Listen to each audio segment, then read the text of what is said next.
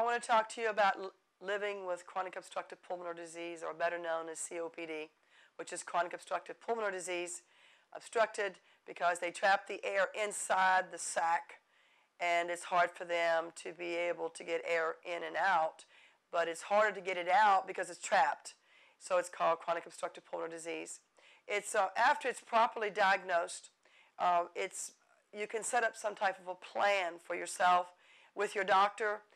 It's best if you go to a pulmonary rehabilitation center that's either privately based or a hospital-based program where they can start you on the right foot. Many people who get diagnosed with COPD will wait until they get so chronically ill later on in latter stages of chronic lung disease that they just can't exercise, or they just can't hardly do anything anymore because they've waited so long. But early detection, early diagnosis will start you on the right program.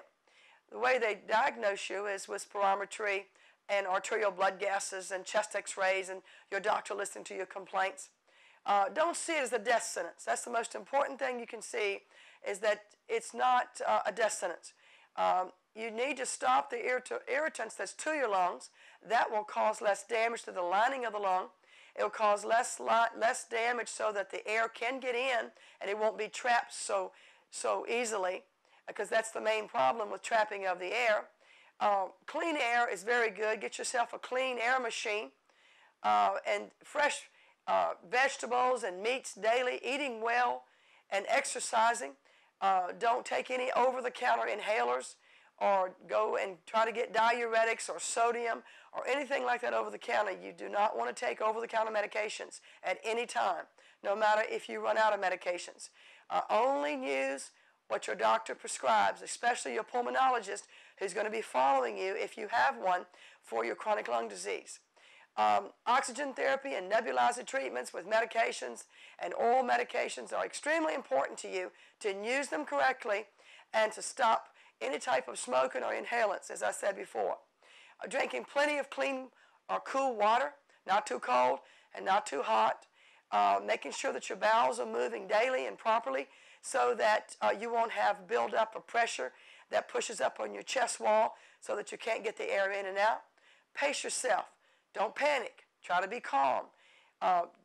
Be a participant and a regular participant in a pulmonary rehab program, trying to learn how to breathe properly, how to bathe and dress and hygiene, and how to keep down infections, how to do cooking, even if you have to sit, how to do your shopping at a pace. And this calls for daily living routine to be paced correctly for your disorder, and it'll make it easier for you. You'll live longer. And if you'll just start out with a good pulmonary rehab program, when you're first diagnosed, I have seen patients over the years have lived for 20, 25 years, still living, that I have been following for this many years, that have been on continuous oxygen, nebulizer treatment, and they've had chronic lung disease along with other disorders that are complications of, such as heart disease and right heart failure. But they have lived a long and productive life because they have been a compliant patient, listening to the doctor and following the orders of their physician.